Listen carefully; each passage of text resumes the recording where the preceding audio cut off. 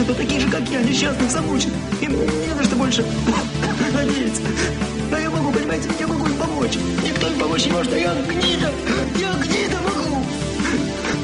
Я честно платить на том, что могу им помочь. В этом все. Ничего не хочу больше. Hello, everyone, and welcome back to Let's Take 5, the podcast where we take a cinema legend and then take 5 of their films to highlight their excellence and range. My name is Austin Ligger. My name is Eric Martindale. And we are on week 2 of our Andrei Tarkovsky 5. Last week we covered his film Ivan's Childhood. Coming up we have Solaris, The Mirror, and Stalker. But today we are diving into Andrei Rublev, which is a lot more epic and grander than the small story of Ivan's Childhood. And luckily, we are joined by a guest to help us with that epic quality. Ed Leer is a writer and filmmaker based at L.A., and also this guy I went to junior high with, who I'm reconnecting with on this podcast. Ed, how are you doing? Pretty good, Austin. Happy to be here. So, Ed, you told me that you are a really big Tarkovsky fan. Is Andrei Rublev one of your favorites? It is now. I had actually never seen it. And I took it upon, you asked me of all the films I wanted to talk about, and I kind of took it a challenge of like, I need to see this movie. So yeah, that's, I've now seen it, and it is one of my favorite. I think it's a masterpiece of his. Well, it's hard to summarize this 3-hour film, and what I'm about to do will make it seem smaller than it is. But it is the story of this real life artist, Andrei Rublev, who is at first he is kind of he's an assistant, right? I mean, he is followed by other people who are more established in their craft, but as more drama kind of goes on in Russia, he is seen more and more as this great artist of Catholic imagery. But rewatching it, I'm not quite sure it is always the most positive depiction of Catholicism, or sometimes even art, which is crazy when you make it, or humanity, or balloons. Yeah, I mean, it's like basically the whole thing is this. This was a difficult movie for me to get into. I love Tarkovsky as well, but I don't think I've ever watched a movie in more sittings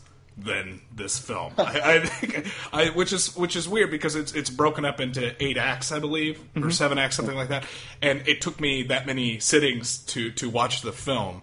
And the thing is, it's very, very dense, but it's not necessarily complicated. I kept thinking the whole time I was watching it that there was some sort of greater meaning that I was missing in here. And what I would do is I'd watch a segment or I'd watch one of the acts, and then I would go to the Wikipedia, then read the synopsis of the act, because I thought that I had missed something. I was like, wait a minute, what did that mean? And then I'd read it and go, no, that's exactly what I saw. I just, when you get into movies like Solaris, which in a lot of ways is like what it means to love someone, or Stalker, where you can take a billion different things from that masterpiece. Mm-hmm. But in this film here, because there's kind of a man behind the curtain with Tarkovsky a little bit, just in what he's trying to show and what he's trying to illustrate, I thought it was pretty straightforward here. I kept going. I kept thinking there was more, and then I started thinking, wow, this is a whole lot of Catholic guilt that I don't understand. Like, that's what I felt like was sort of going over my head a little bit, and I just don't have that. I don't have that in my life because I didn't grow up a Catholic. I wasn't raised Catholic. Wasn't around it that much. That a whole lot of Catholic guilt I wasn't understanding. I also did not grow up Catholic. I'm not very religious, but something that always interested me when I read about history and about Catholic's role in history is, especially early on, the strong level of elitism. And I think that's the thing that Tarkovsky is going with here, because like way back when, only the elite kind of monks would be able to even know how to read. So only they're the ones who can read the Bible to the common man. And I kind of saw Tarkovsky as commenting on a lot of the art in the same way, because in that opening segment when you have a man who's actually lifted in the air by this balloon, is only when he's super high up in the air, that's when you see these faces on this church. So no one on the ground can see them. This is perhaps art just for the sake of God, and it's not welcome to so many people. Ed, what's your relationship with Catholicism and the way Tarkovsky is depicting this? My relationship with Catholicism is fairly non-existent. I did go to a Catholic high school, though, but I was not raised Catholic at all. It's interesting to me, Tarkovsky's sort of viewpoint, because he is he's a lapsed Catholic, I think, as you can see in his other movies where he, if not negates God, shows some real antagonism for him. And this film felt so like, you have Andrei Rublev. How do you say his last name? I've been saying Rublev. I think Austin's adding an extra A in there. I think it's just Rublev, right? Andrei Rublev. Rublev. Never gets right. Anyway, go ahead. Sorry. Well, I thought what I thought was interesting was this. It's this biography of a painter, and you never see him paint a stroke, I think, throughout the whole movie. Because his whole time is spent sort of just observing these people and trying to come to terms with what the Catholic Church says he should feel. You know, there's that scene where he has to paint the damnation scene, and he can't do it. You know, he's so has this internal struggle about, like, I don't feel comfortable with that. You know, it's this insane amount of empathy for these people around him, and he sees all this suffering. Yeah, he doesn't want to scare people to religion, I think, was like kind of the note that I kind of got there. And it's interesting that you said that you didn't notice him paint throughout the entire film, because the first thing I said to Austin when he came over here to do this, I go, is it weird we watched a movie about a painter and we never saw him paint? Yeah. I mean, it's 3 hours long. We never saw him paint. And I thought that was pretty wild. Well, and it's so interesting that relationship between what Andrei is doing, what his predecessors are doing, because the older man that he's with for a lot of the film, see if I get this name wrong as well, Kirill. Yeah. I mean, this guy seems to hate most people, and like when you have this another scene early on when they come into town and there's this jester jumping around, who I actually thought was really entertaining. Typically, all jesters in film annoy me.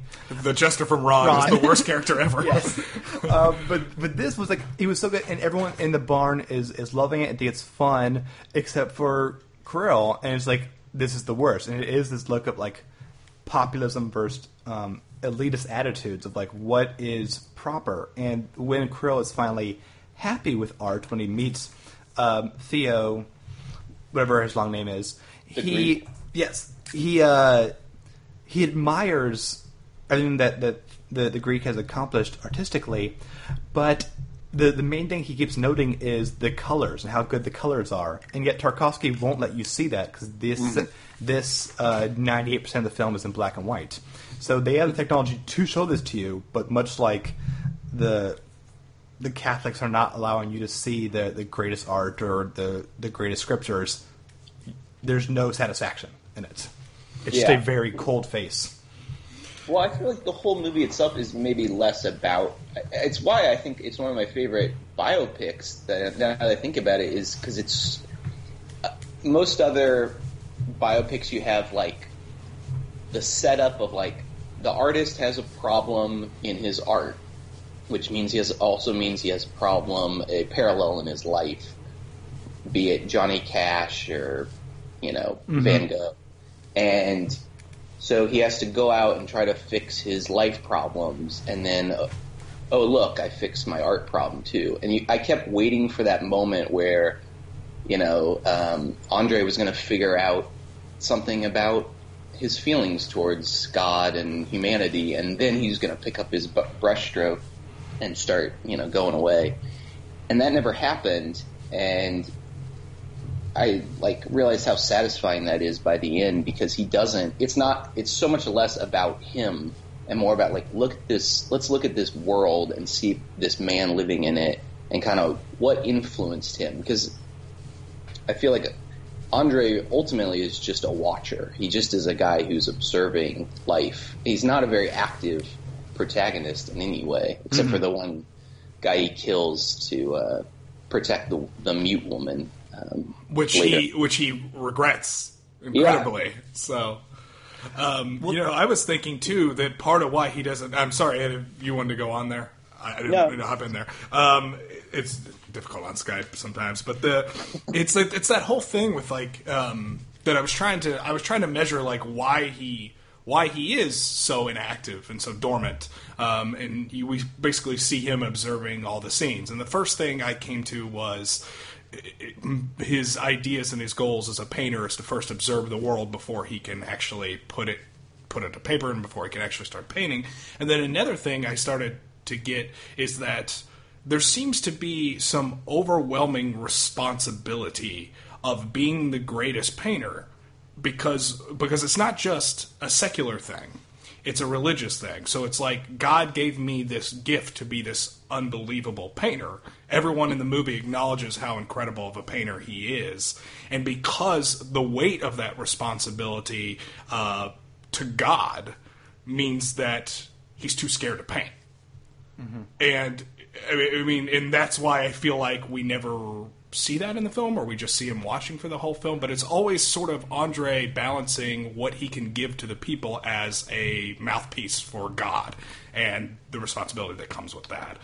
And it's funny, throughout the second half, there is so much turmoil and chaos in the world that's where I kind of saw him in more of a biopic element of like learning through his art, but it's never kind of stated as because the Greek and Kirill they seem to isolate themselves from the suffering of the people and all this chaos.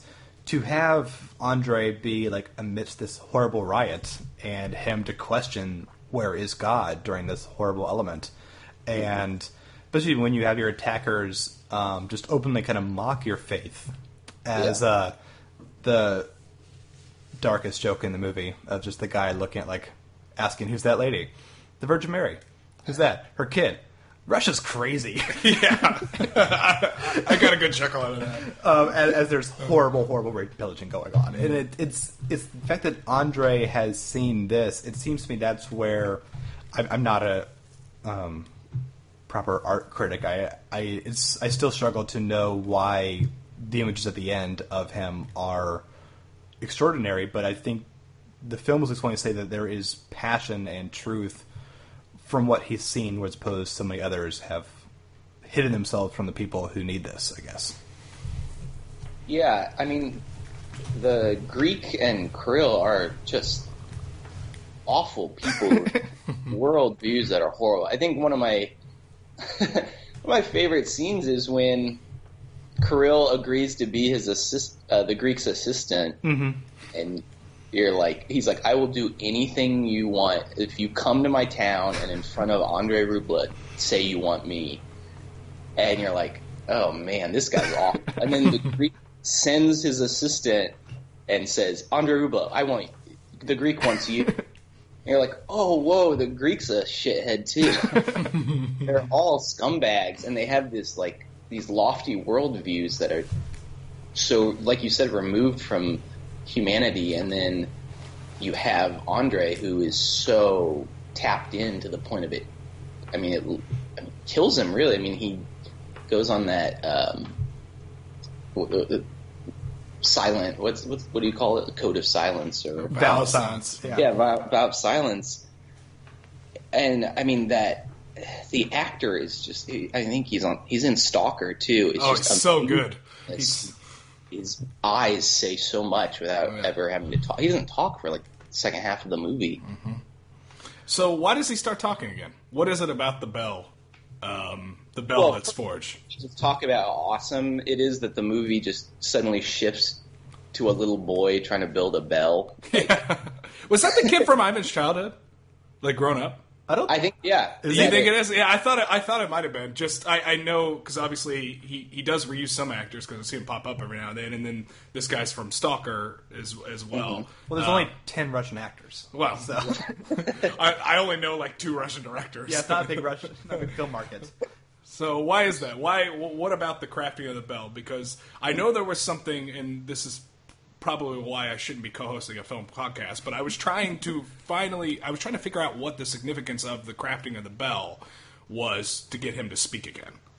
Well, I think this whole movie is all about this sense of creation. I mean, from the opening with the balloon guy, which has nothing to do with he's not even there watching or anything. It's and you have the sort of like less intelligent people coming to try to stop the balloon, and that's sort of the representative of like the ignorance kind of trying to come in and pull you back down. And I feel like by the time we've gotten to the guy, this little kid who totally lied and bluffed his way into saying, no, my dad taught me how to make bells before he died.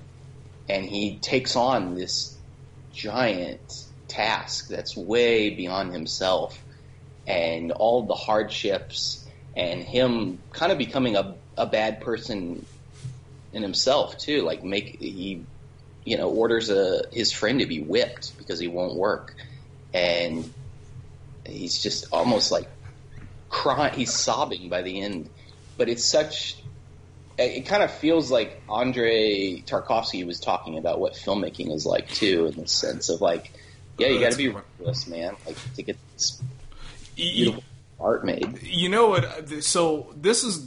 I was thinking a lot of times I'll go out. I feel like I'm going out on a limb, taking shots in the dark. I was surprised that the bell rang because to me, a lot of, and it's not just with this story, but a lot of stories where the characters are very religious but they're having some sort of crisis of faith or something going on. It's always this palpable feeling of the silence of God. And when the bell rang, I almost felt like that was the first time Andrei heard God's voice, and it was the actual bell ringing, because it almost feels like, in a way, kind of some sort of divine intervention. The kid does not know how to build a bell. He does build this bell, but if the bell does not ring, the boy dies. And everyone who worked on the bell presumably does as well. Well, it also fits into this thing that I'm going to probably beat to death, this elitist versus populism, because I wanted to see how Tarkovsky was into this. A bell is for the people. It could still be a majestic craft of geometry and art, but it's something that can be heard by the people as opposed to being locked into a church, though it can be seen by the elite. And which is why it's so curious to see how this film itself, we opened this podcast saying that this is a denser film. Is Tarkovsky now being too elitist as he is challenging elitism? Because Ivan's Childhood, another really good film, I like this one more, but Ivan's Childhood could be watched by anybody and get it. You can get the beauty and the story really well. This is harder to follow for the average person. Now I sound elitist. God, this is the worst. You're talking about Andrei Rublev. It's impossible to not sound pretentious. I know. Well, I would say, though, that this is still one of his lesser elitist films. I mean, I saw Stalker recently, a couple months ago, and I mean, Stalker is my favorite of his movies. Mine too. It is so dense, and I have to pause the subtitles to just read the text, And this one, I kind of, at least understood the problems they were having. I was like, okay, I understand what his problem is, at least. With Stalker and Solaris, he definitely gets more into abstract territory. And this one, I was like, oh wow, it's dense, but it certainly was in the realm of like people's problems of like, oh, they're raiding and murdering people, and the people are saying, what are you doing? You're my fellow Russian. And it's like, I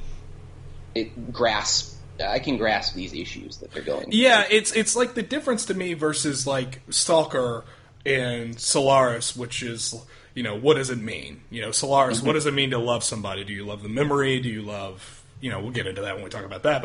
And then in Stalker, it's a spouting of philosophies from three very different perspectives. And in this movie, it's more like just asking a very broad question of why. And that's just what I kept doing. I would see, like I said, I saw each segment, and then I was asking, okay, why do I feel like I don't understand what just happened when it is so straightforward? And secondly, why is this moment so important to Andrei Rublev's life? Like, what about that? Why did we watch this scene in particular? And that's what I was struggling with the most, because I was trying to feel like, are we wondering what influenced Andrei Rublev to be a great painter? Are we wondering what influenced his God or his religion? And like, why did I see what I just saw? And I don't really have good answers for that, like I have for, like, what does it mean to love someone in Solaris? So even though I agree with you, Ed, those themes are a lot more abstract than this. It's just in this one, I was like, why? So would you say that Tarkovsky succeeded in being like Andrei? Or is he more like his predecessors in this? Oh, Jesus. Wow. Why? That's a good question. I honestly, watching this, it reminded me a lot of Bresson's Ahazar Balthazar. Oh, yeah. It's sort of silent. He just endures. And he endures and keeps going, trudging away at life. And there's something sort of beautiful to that. And, that's a good question, Austin. I don't know. I'd like to, this is my third time watching it. I saw it kind of back in high school, was overwhelmed. Watched it for the Immortals, still pretty overwhelmed. For some reason it clicked for me yesterday. While you were throwing up. Yeah, I was not well. But I watched it in one sitting, and I had no other energy but look right at Filmstruck and watch this movie. And it all clicked. So I recommend that everyone get sick and watch this movie. Yeah. But there's something so fascinating because, I mean, Ivan Child, which we reviewed last week, beautiful film, wonderful story, but oftentimes we comment on how those war elements almost felt like a graveyard already. There's only a few people on screen. And now we have Tarkovsky jumping to an insanely grand scale. I mean, these riot scenes reminded me of some of the greatest moments of, like, Kurosawa. Of, like, I thought Liquidation of the Ghetto from Schindler's List. Oh, really? That just popped in there to me. Probably because there was some religious persecution, kind of, and even though it was really caught up in a struggle between two brothers. But that's what I thought it was, which, as far as raids are concerned, that's the best one I've ever seen filmed. This was pretty wild. I mean... Yeah, because it just feels like there's, I guess, much like Schindler's List, there's just no hope in it. Like, it's not a successful uprising or anything like that. It is just loss and damage and pain. Butchering, yeah. It's a massacre. And that so much of it happens in a church, too. It's like, just seeing them all just sitting there terrified in that church, and the doors burst open, you're like, oh, okay, all these people are dead. That shot was incredible, where it shows Rublev standing there looking kind of at the film, but a camera to the side, and you're just hearing the pound, pound, pound on the door, and then the break open, and then the terror everyone has inside. Well, I think that's important because that is a moment where he's trying to keep people he's trying to comfort these people, and there's literally no hope. And I think that might kind of sum up Andrei Rublev's character. Well, in the film, perhaps, I'm going to keep going to this gesture scene, because, again, I was so shocked I enjoyed a gesture scene in a movie. But you have this guy, he's jumping up forward, his song is very catchy and fun. You have Krill, tisk-tisking, the whole thing. But Tarkovsky was so amazing, because after it's kind of over, and after now the jester is kind of eating the bread and taking his breath, everyone else in the tavern now is just so somber. Like, they only were able to have release from it during the jester's performance. Their lives are just so upsetting. There was not a smile in that room. And it wasn't because Kirill's being a dick. It was just because this is Russia in the 1400s. And I think Kirill's line is, God gave us monks and the devil gave us jesters. Yes. Which is such, like, it's such bullshit, because that momentary entertainment is so much better than anything Kirill could ever have given them. And there's like a drunk guy in the tavern who tries to like replicate the Jester song. Oh, and he bombs. He bombs, and everyone like, and the Jester kind of looks, was going like, "Kid, come on." Like the Jester knows that he's actually really good at his craft. The tune, the song, and every time he flipped upwards in a handstand was well done. Yeah, as opposed to the Jester from Ron. The Jester from Ron's the worst character in film history. From what? Ron occurs. Oh God, yeah. It is an incredible. What about Danny Kaye? What's your opinion of that Jester? I don't like that movie, and everyone I know loves the court Jester. I adore Danny Kaye in Singing in the Rain, which is a Jester-like performance, but I also don't like stories about hypnotism, and that's all the court Jester, so it's just kind of silly. Are you a fan?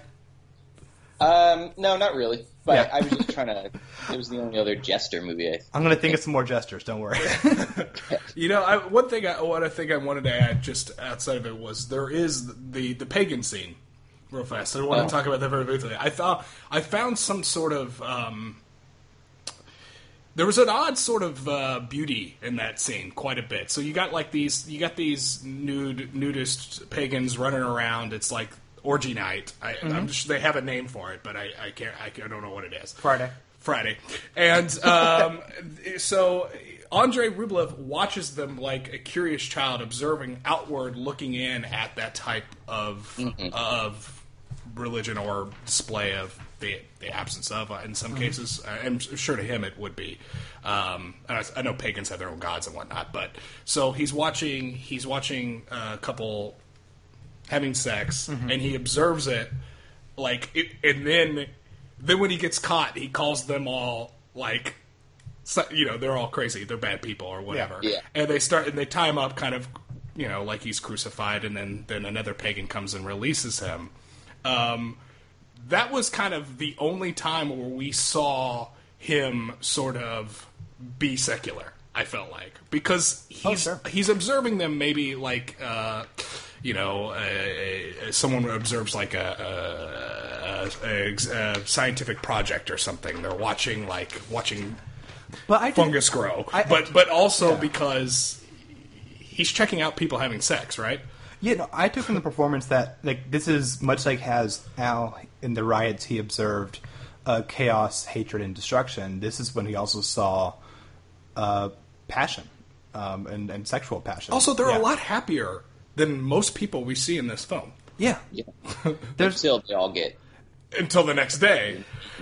It's kind of the nature of Catholicism, right? It's not the most cheerful religion. No, if it feels good, you're going to die for it. Yes. I don't know. I just thought that I'd be remiss not to bring that up. And the word I couldn't say earlier was experiment. It's like observing an experiment. But I thought that was really interesting because it was like the only time I saw a secular version of Andrei, where he's like, yeah, this is really interesting, human beings doing this. I'm actually going to watch it.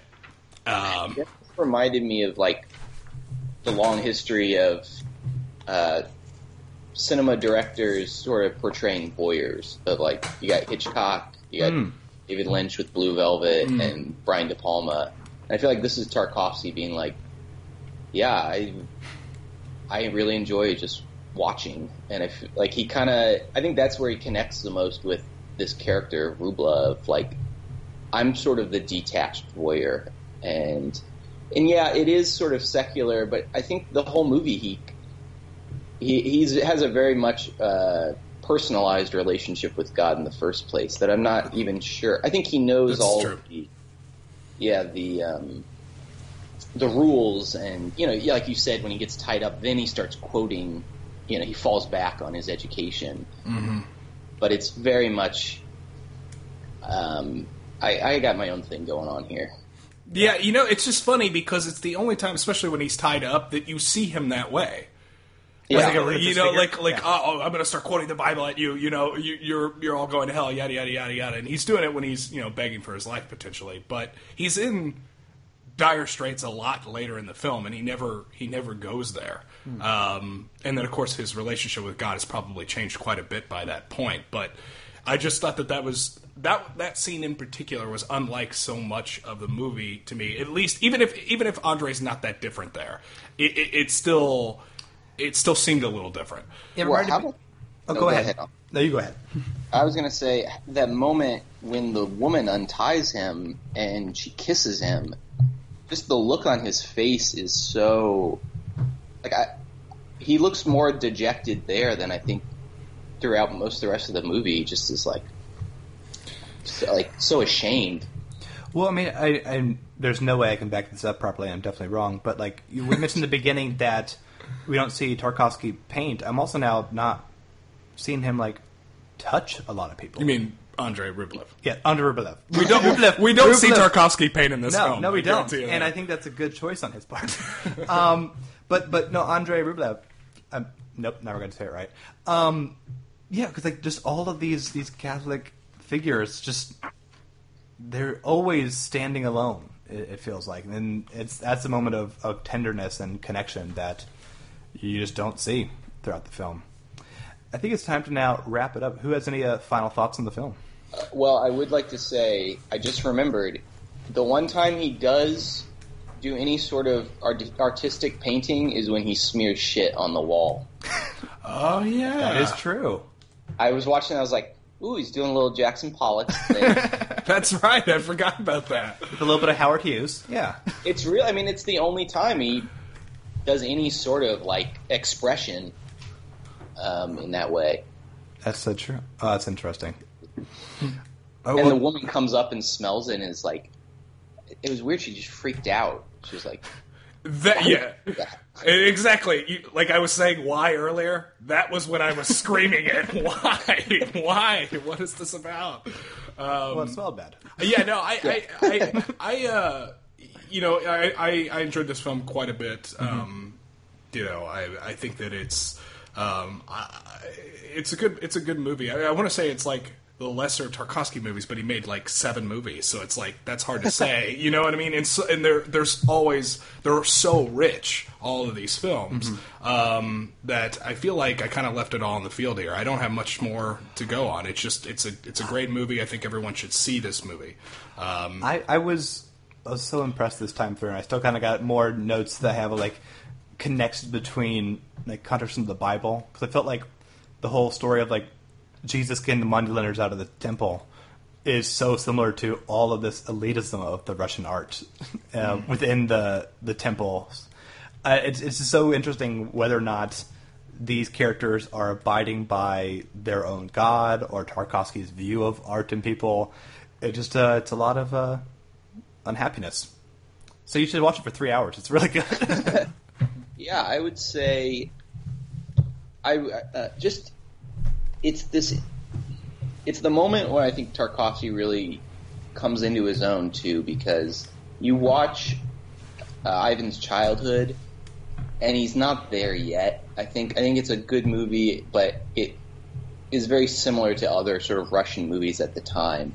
And just the gap between that and this is astounding. That, like you said, the orgy scene is insanely beautiful. I watched that again, and I was like, how did he pull this off? Just you really have to be under a state-operated film industry to get this to be able to pull off these kind of funds back then. No, it's true. That's as Austin said earlier, they're talking about Kurosawa. The things that you're able to do in the background with extras and make it look so beautiful and uniform is incredibly impressive. Without anyone hitting a mark in the same way. Yeah. Yeah, that's true. Also, you start to see, there's a little bit of his fascination with water in Ivan's childhood, but this one, he really starts filming it in that very Tarkovsky way, and the use of animals too. Those horses, my God, I know. Murdered a horse. Oh, he doesn't give a shit about animals. I definitely saw it. He loves them so. I mean, it's like the representation of life and beauty, but he also shot one for the filming. Mm-hmm. And you have a poor little chicken got in the way of a horse and got trampled too. That poor guy. Yeah. Well, I mean, I want to just ask you, Ed, one quick question kind of about your career, because I was just thinking now about directors doing these kind of large shots to extras. You worked on a Terence Malick film. Yeah, 2 actually. So you did Night of Cups, and did you do the new one? Yeah, I was on Song to Song for not the whole shoot, but I was out there in Austin helping for a little bit. I've not seen Song to Song yet, but I have seen Night of Cups, and that's a movie especially with all those L.A. party scenes that have a lot of really famous extras. Were you there for some of this, and how does like Malick work with this many extras? He does not make anyone hit the marks. I'll say that. Like it's a lot more. He literally throws a party. I mean, there's these club scenes in Night of Cups where my job purely was to try to keep people. It was filmed at a live club, and he just had Christian Bale walking around, and my job was to keep sort of people from taking pictures. Or if I couldn't do that, then I had like a little light wand that I was supposed to wave in front of if I saw cameras come out, just to try to keep the verisimilitude there. His is not one of like precision. He doesn't carefully construct the frame. It's much more of like, okay, now we're going to go over here, now we're going to go over here. It's a lot more kind of free-flowing in the moment. But it still accomplishes that same kind of beauty. It's like I never would imagine that, like, for some reason that the major like party scene in Night of Cups sticks with me. It's like where like he's talking to Dan Harmon now. That's still a really beautiful sequence, and it's just like a smoozy networking kind of party. Yeah. The mansion. Yeah. In the day. Yeah, with Thomas Lennon. I heard Thomas Lennon's story about how Malick would just keep giving him note cards of like backstory of his character, and then like never acknowledge them again. Yeah. Did you have to hand him the note cards? No, but I knew the girl who typed them up. Awesome. Well, I have 1,000 more questions about Malick, but I think we'll have to wait till we do a Malick 5. Excellent. Because that'll be a ton of fun. But until then, everyone can go to theartofmore.com. Leave us your thoughts on Andrei Rublev. Rublev. God damn it. It's the end of the episode. I gotta learn this. While you're there, you can check out the other podcasts, including The Immortals, which yesterday just had a really jam-packed episode where we reviewed Network, Michael Jackson's Bad, 99 Luft Balloons, Bridge of Terabithia, and Band of Brothers. So, damn, that didn't suck. That was a fun one. And also, Ad Absurdum is back. Their Westworld episode dropped last week. This is where 2 real lawyers review something fictional and talk about the real-life law implications of it. And this one is particularly cool, especially when they talk about stories like how this real-life case where a monkey took a selfie and no one could figure out who owns the copyright to that photo. Whoa. Yeah, I know. That's what someone argued. I'll let you listen to the episode to see how that case went out. But check that out. Also, be back next week with our review of Solaris. I'm very much looking forward to that. Until then, Ed, where can we find you online? I'm on the Twitter and the Instagram. What's your handle? It is... Well, my Instagram is Eyes Wide Shut Up. And my Twitter is Edward M. Leer. Fantastic. Ed, thank you so much for joining us. We'll see you all next week. I'm Austin Luger. I'm Eric Martindale. Bye, everyone. Bye-bye.